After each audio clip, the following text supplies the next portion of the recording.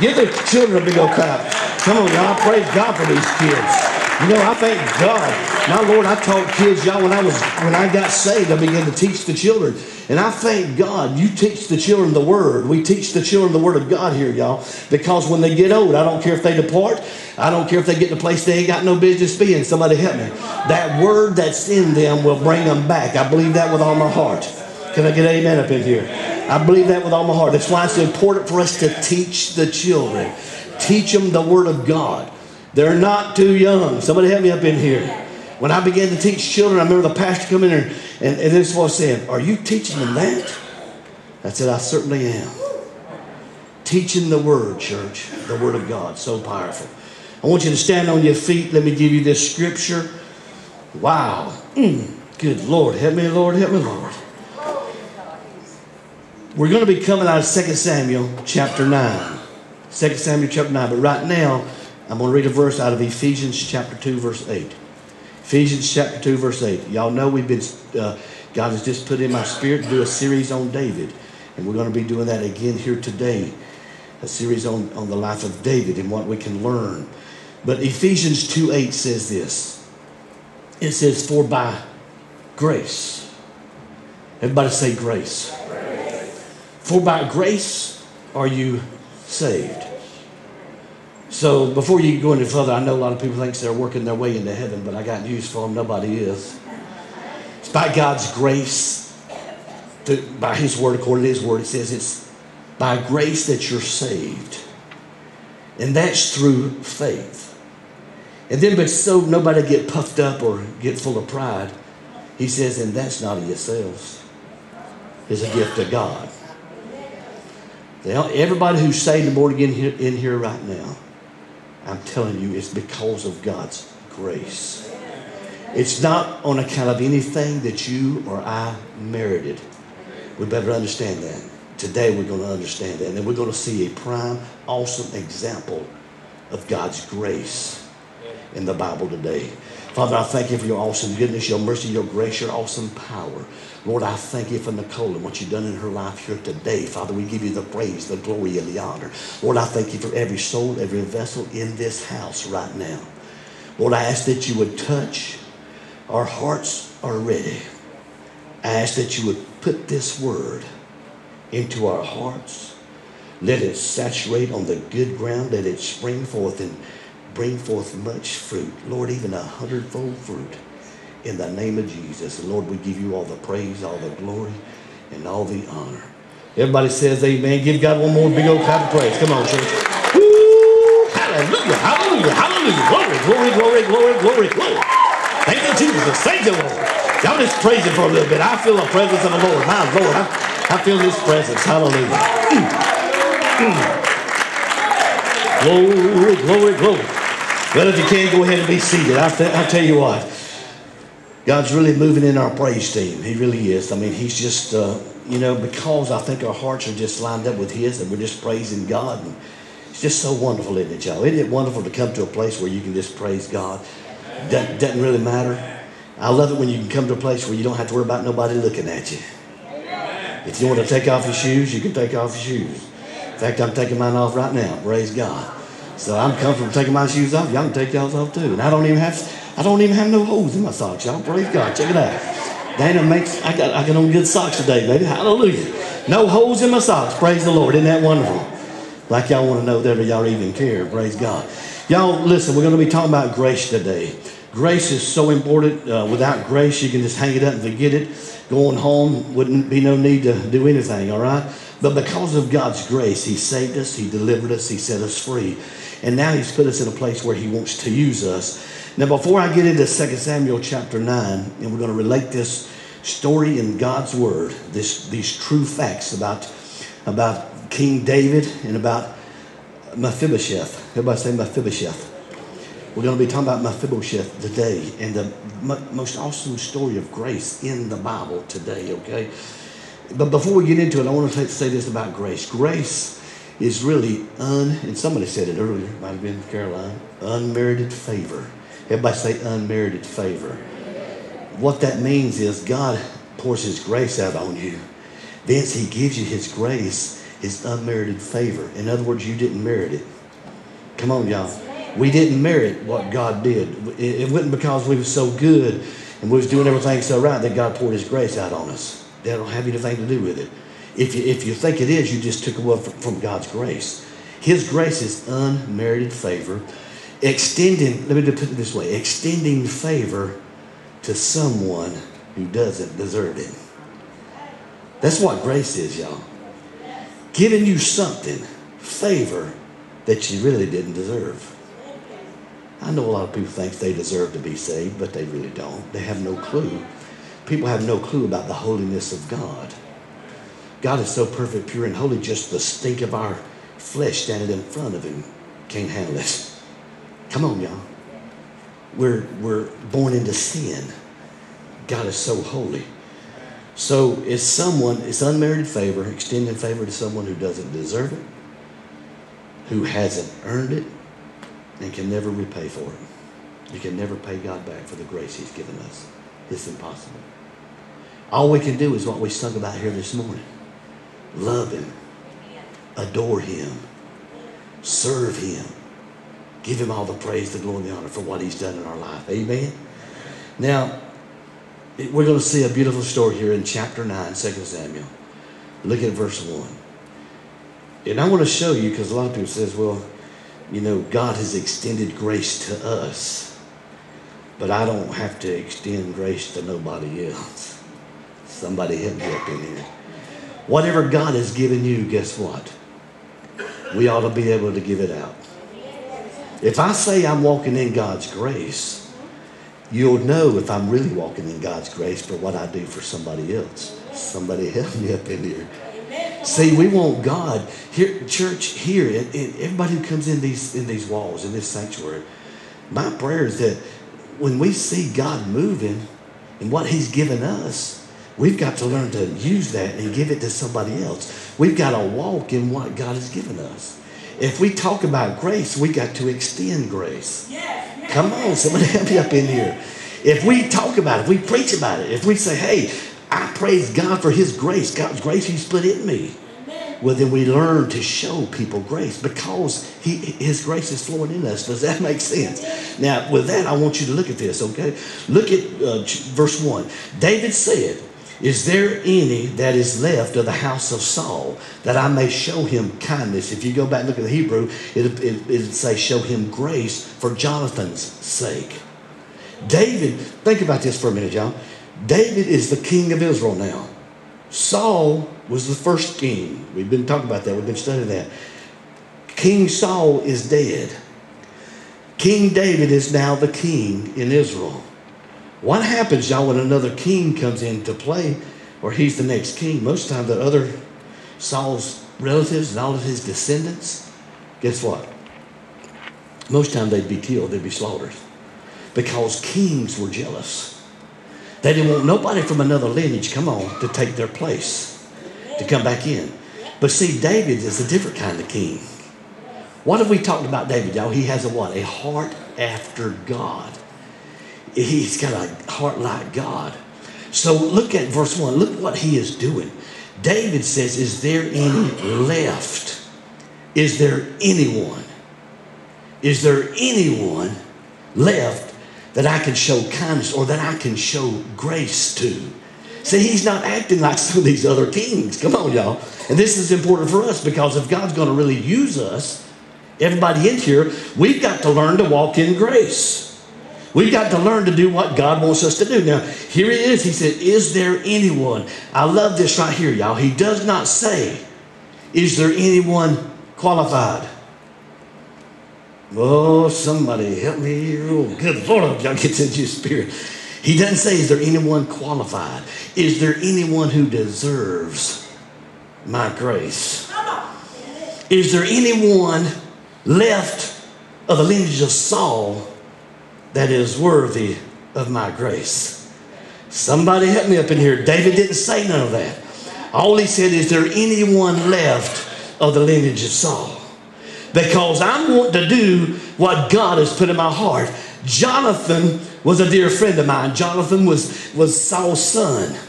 Jonathan and David were real good friends, okay? He's fixing to meet. He's fixing to find out that Jonathan has a son that is alive. Somebody help me up in here.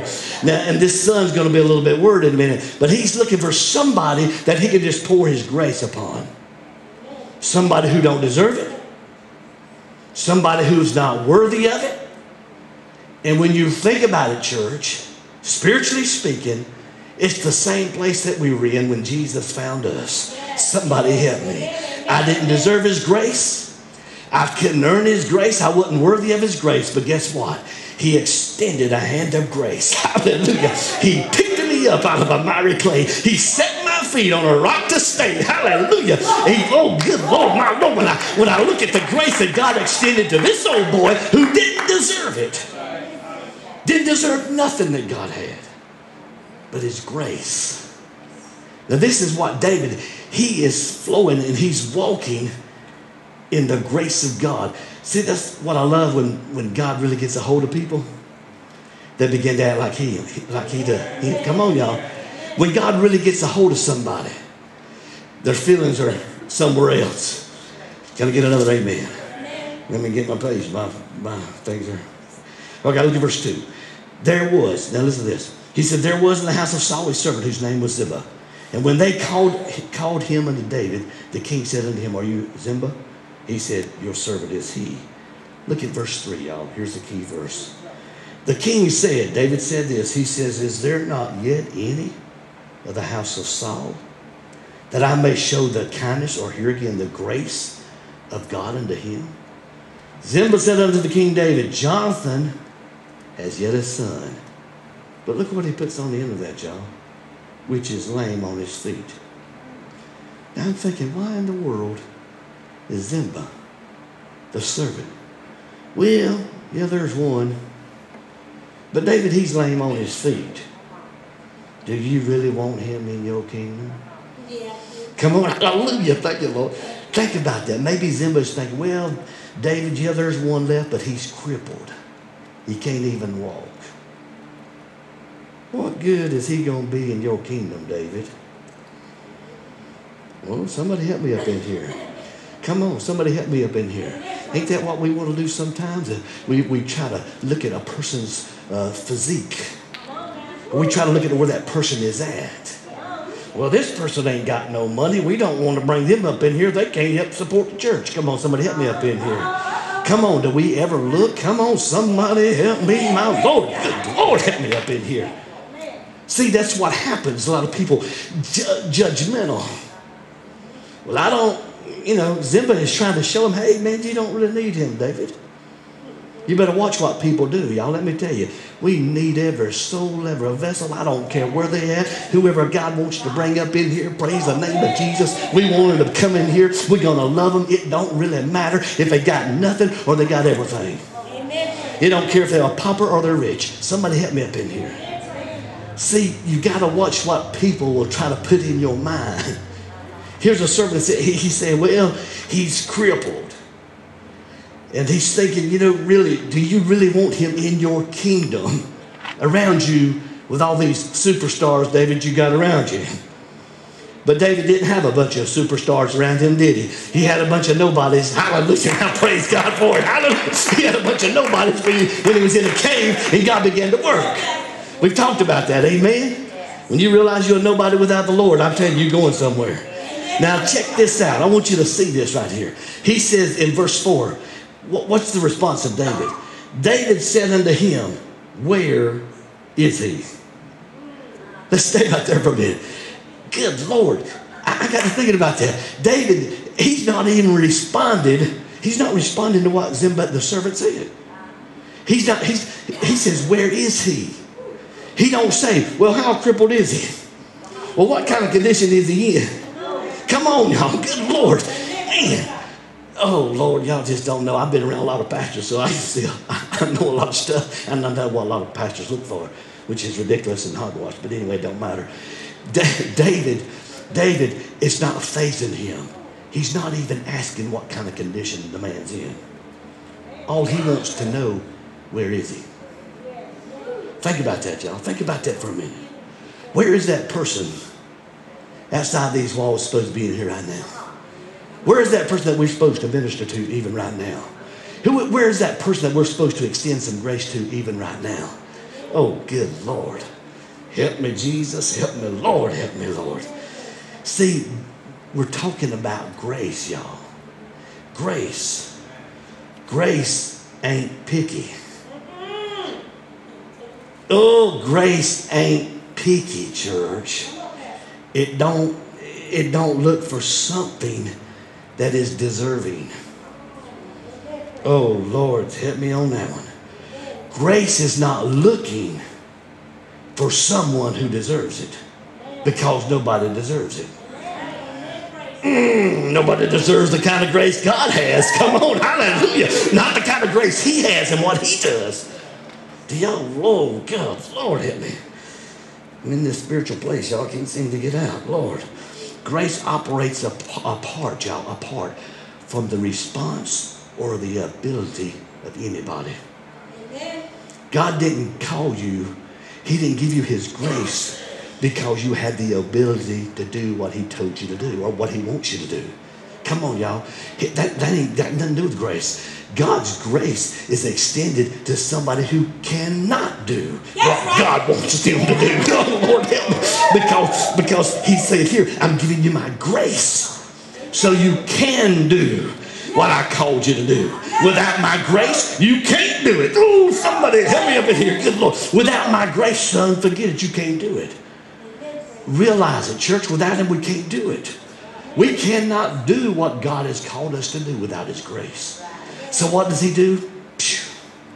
He extends his grace. He's extending his grace to Mephibosheth, who is crippled, who cannot walk. Let me tell you this about grace, y'all. Oh, Lord, maybe you'll love this.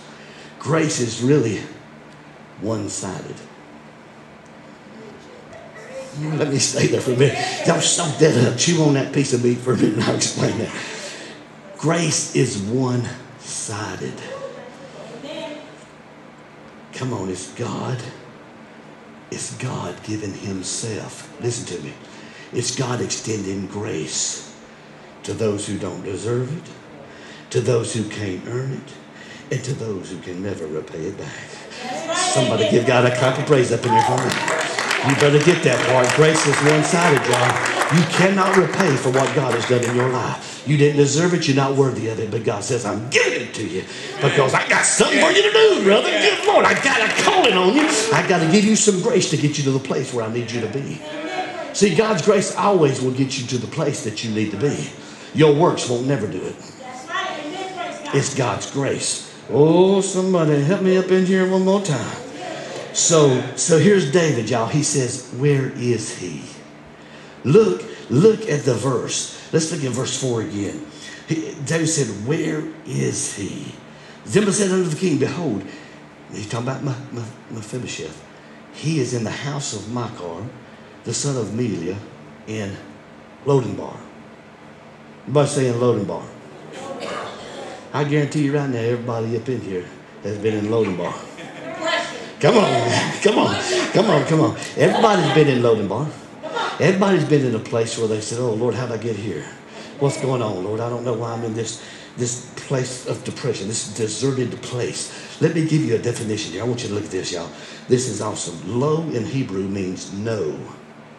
Lo, L-O, means what? No. I want y'all to get this in your spirit. You need to know this. Lo means no. Good Lord, that's pretty easy, isn't it? Lo means no. So if lo means no, guess what debar means?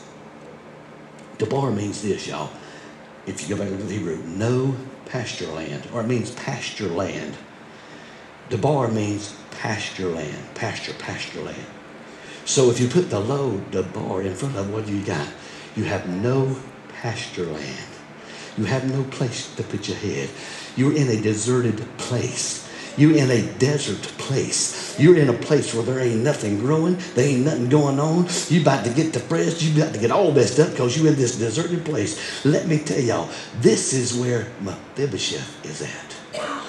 And the thing about Mephibosheth, you got to understand, when he was 5 years old, in the kingdom, King Saul and Jonathan had been killed in the battle. The nurse picks up that young 5-year-old boy. She begins to run with him. She trips, she stumbles over something, and when she stumbles, she either falls on him, pitches him out. But anyway, from 5 years old, this boy was crippled. From the day she picked him up and went running and fell, Mephibosheth is crippled. He can't walk. So since he's 5 years old, and now he's even up in age where Mephibosheth even has a kid. So he's up in years. All this time, y'all, he's been in a desert place. Anybody ever been in a desert place? Anybody felt like, Lord, what in the world? How long am I going to have to be here? Lord, when am I going to get through this place? If you serve the Lord, I promise you, you will get in the desert place one time or another. Come on. Yeah, but you got to learn something. Hallelujah. See, there's something God's got planned. There's a purpose God has right here. Mephibosheth, you ain't going to be in that desert place too much longer because there's a king over here. Woo, there's a king walking on the king's highway. He's fixing to do something in your life. Come on, y'all. My Lord. There's a king in your driveway. There's a king walking up your path right now. There's a king. His name is Jesus. He's fixing to bring you out of that desert place that you've been in for so long. Come on. He's fixing to move mightily. And it's all because of what? Grace. Everybody say grace. Man, can y'all tell I was about to get excited there for a minute? Oh, somebody help me up in here. Really, Mephibosheth has been in a place of hiding. Everybody say hiding. Really, he's hiding for his life because he's afraid. He's afraid, he's scared because Saul's not king no more. His daddy is dead. He's crippled, he can't walk. He's depending on somebody, a servant to take care of him. He's hiding in a place where he thinks he can't be found. Come on, somebody help me up in here now. You ever thought you was in a place where God couldn't find you? God knows where you're at. Woo, hallelujah. He knows what you've been through. Come on. Jeremy, he knows what you've been through. Aren't you glad he didn't leave you there, brother? Ain't you glad he extended a hand of grace, brother, that you didn't deserve, that I didn't deserve, that he just reached out with grace and he brought you out of that desert place to put you in a place where you can be fruitful, where God can use you. Come on, where living waters begin to flow forth through you. Somebody help me up in here. Come on, he's bringing you out. He's showing you. This is, look at verse 5. I'm about to get ahead. Then King David sent. Oh, Lord. When I looked at that, the Bible says King David sent and fetched him. Fetched him. Come on, y'all say fetched him. It says fetched him out of the house of Markar, the son of Ammoniah, from Lodenbar. He fetched him out of that desert place. I got to thinking about that. I said, David sent some servants. David sent somebody to get him out of that mess he was in. And I got to thinking, I said, you know what Jesus did? He sent the Holy Ghost. Hallelujah. He sent the Holy Ghost to us wherever we was at and fetched us out of that mess. Come on. He fetched me out of the mirror joint. He fetched me. Come on. He fetched me. The Spirit of God brought me out of that desert place that I was living in. Jesus sent the Holy Ghost. And I can see him now. I can see him talk. He said, Holy Spirit, there he is. Go over there and get him. Woo! See, the Holy Spirit got somebody this morning. Come on. He got you this morning. Come on. He got you. He fetched you out. He knows where you're at. He knows what has you bound. He knows what's keeping you back. He knows what's going on in that desert place. But Jesus said, I'm not leaving you there. You ain't staying in jail. You're not staying in that place. You're not staying in that desert place. Jesus said, I sent the Holy Ghost, the Comforter. He's coming to get you. Hallelujah. He's going to fix you. He's going to raise you up. He's going to come on the inside of you. He's going to make something out of you. You're going to be like a garden now. My Lord, hallelujah. You're going to have fruit growing. You're going to have a river flowing. Good Lord, somebody help me. You mean he can do that with somebody who can't walk? Oh, somebody help me now. What God? Come on. See, I love it because God takes the foolish things of the world to combine the wise. He ain't looking for somebody who's got their act together.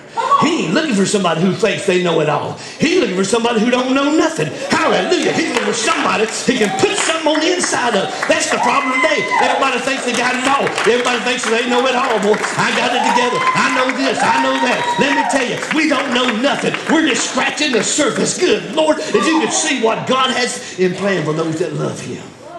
If you could see that path that He don't show us. My Lord, hallelujah. Can He use somebody who's crippled? You better believe He can. Can He move in a heart and raise that person up who's crippled, who can't even walk? You better believe He can.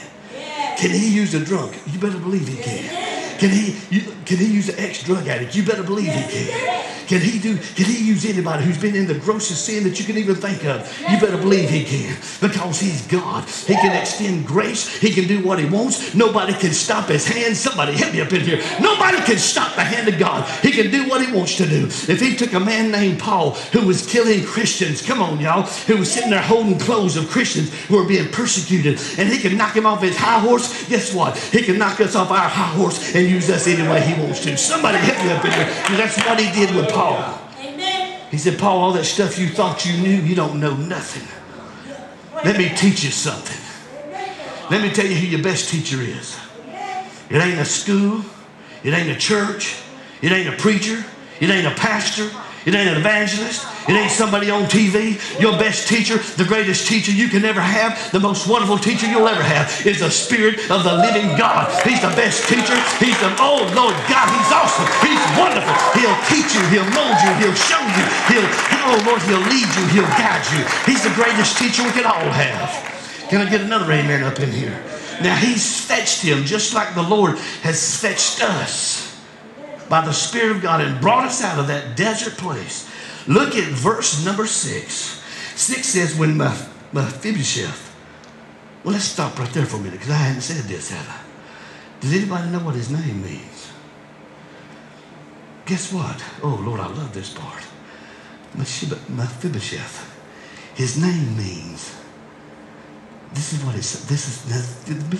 Imagine being tagged with a name like this. His name means the shameful thing.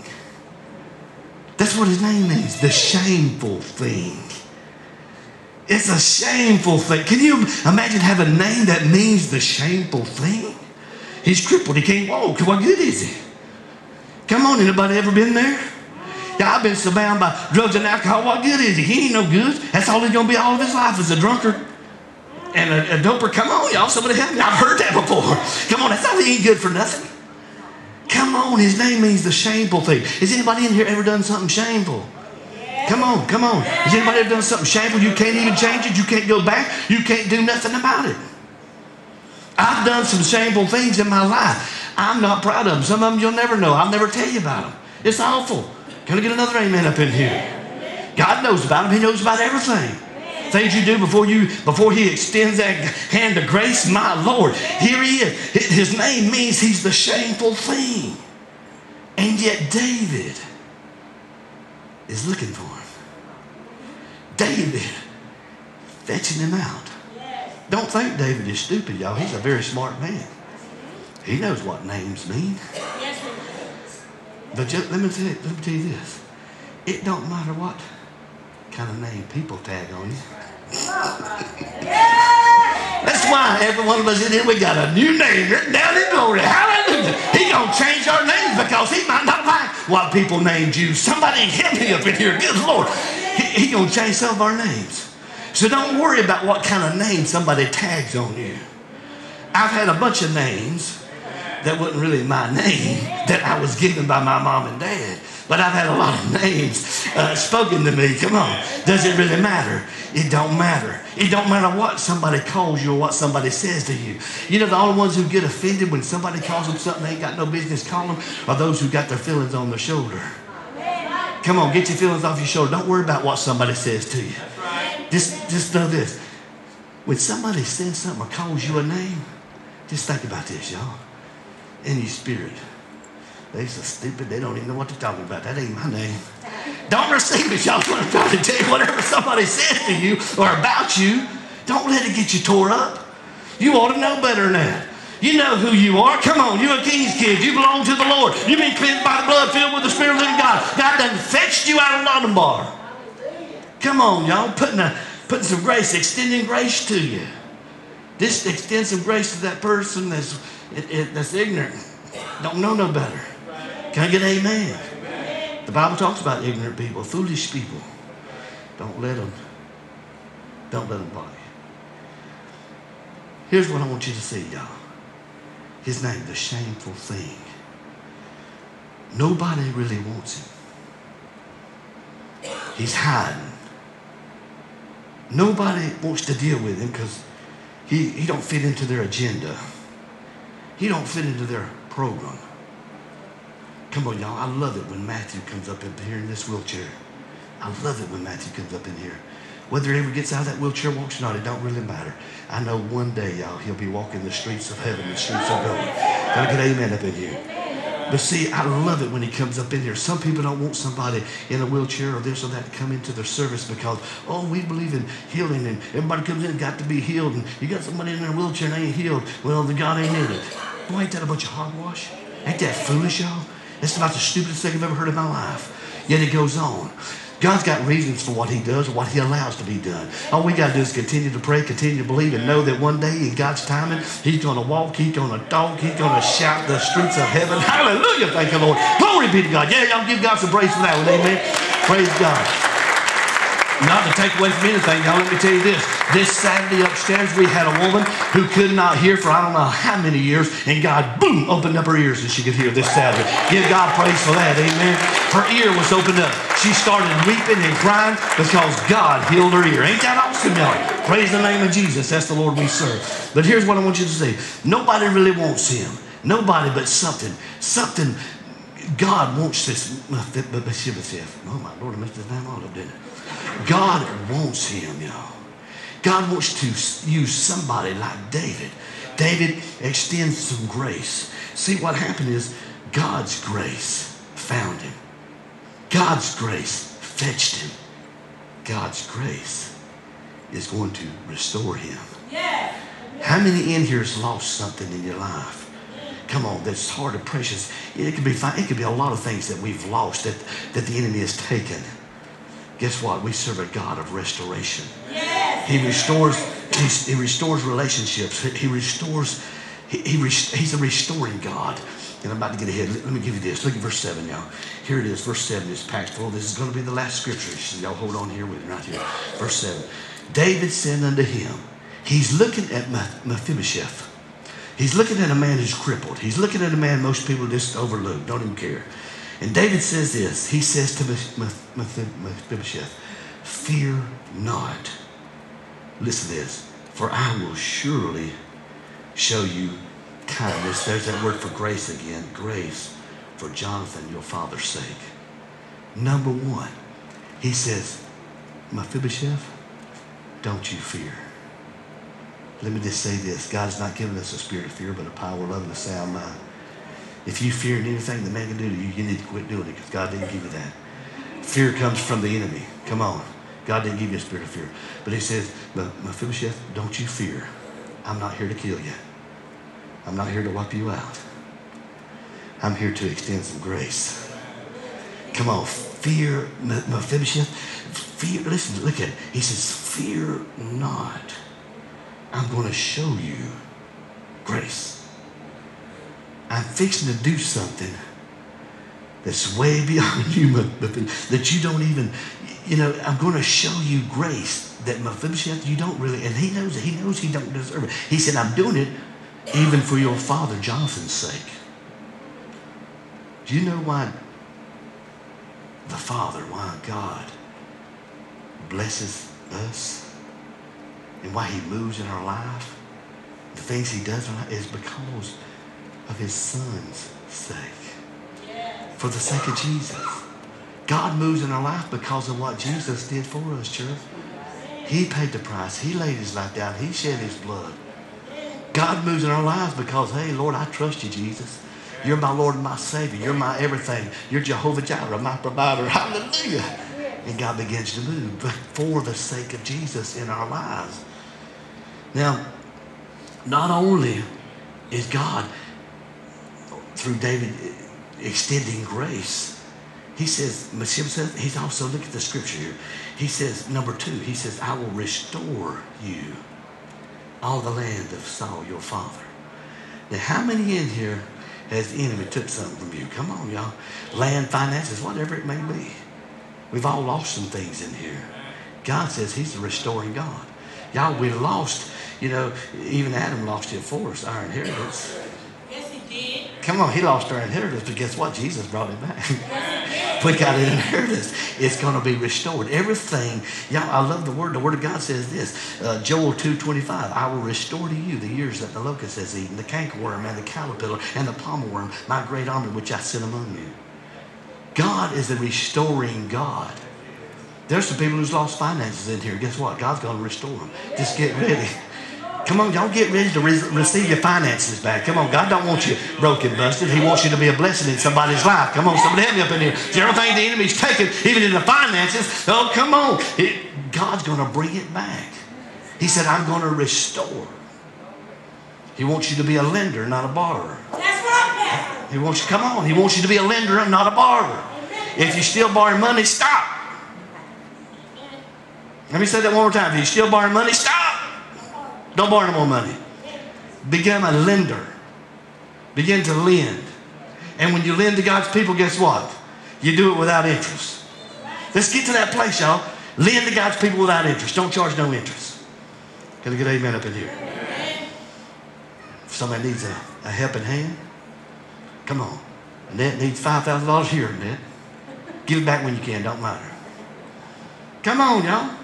Don needs $100,000. Give it to him. Don, here it is. Pay it back when you can. See, you don't do that when God blesses you. How many knows that's going to happen? Get ready. Come on, y'all. Get ready. Everything, come on. That's the least thing I was talking about.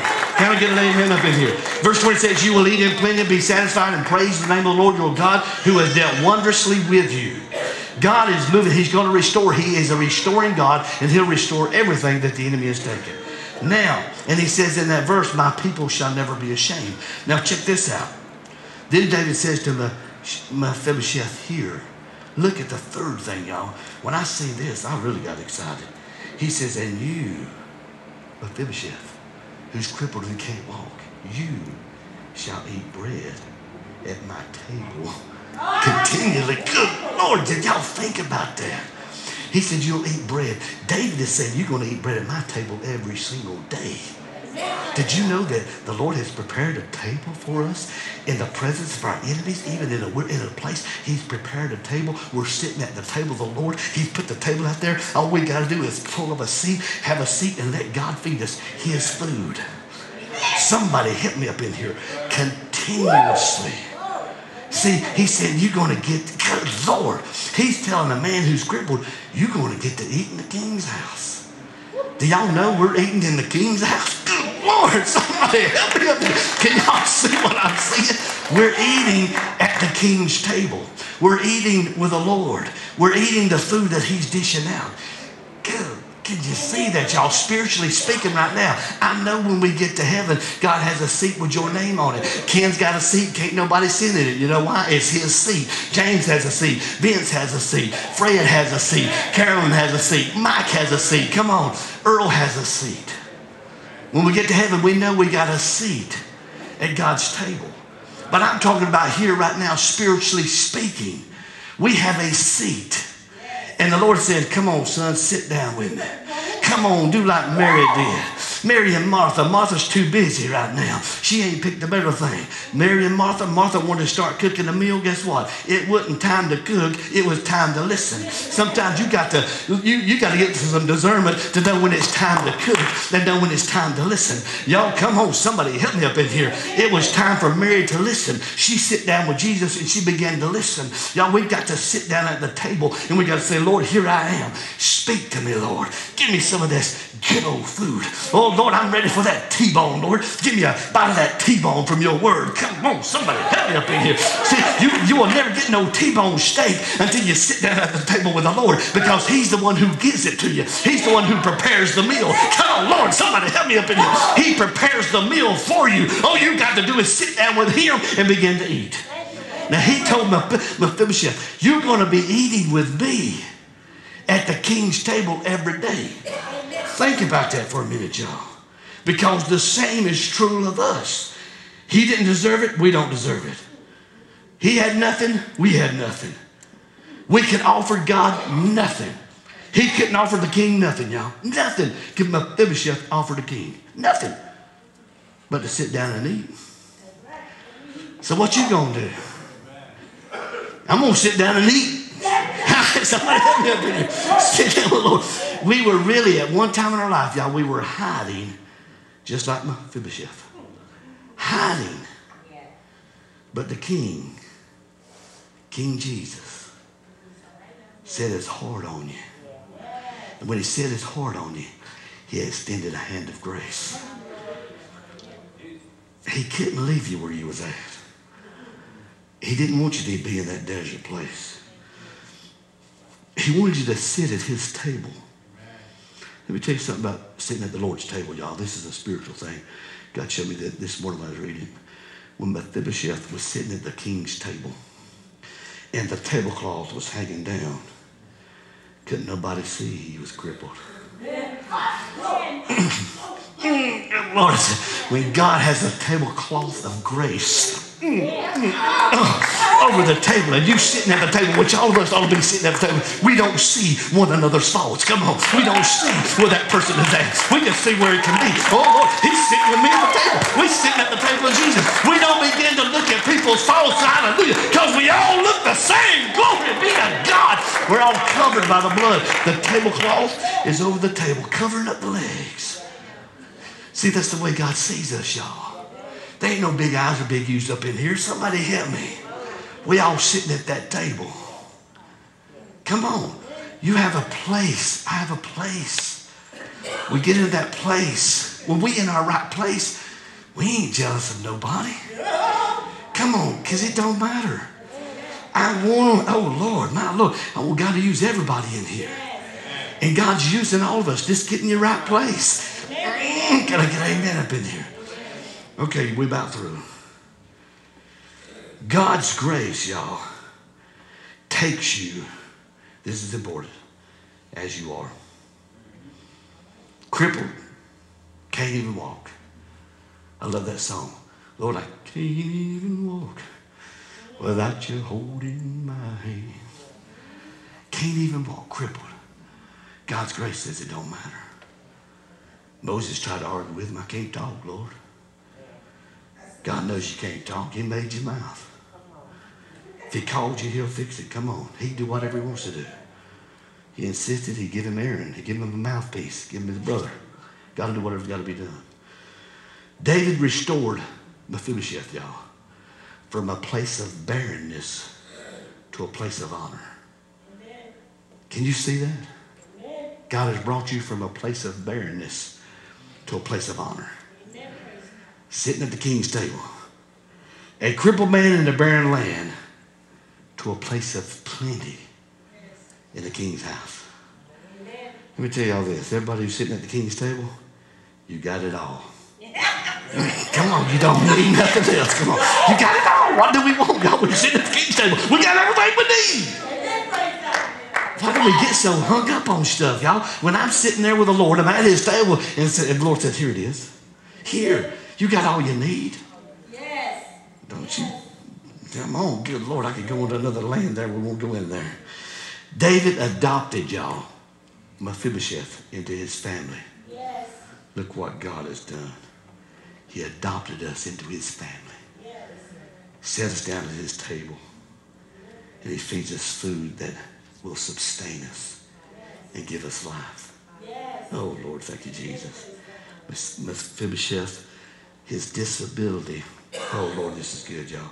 His disability was just a reminder of God's grace. Yes. A reminder. So listen to me.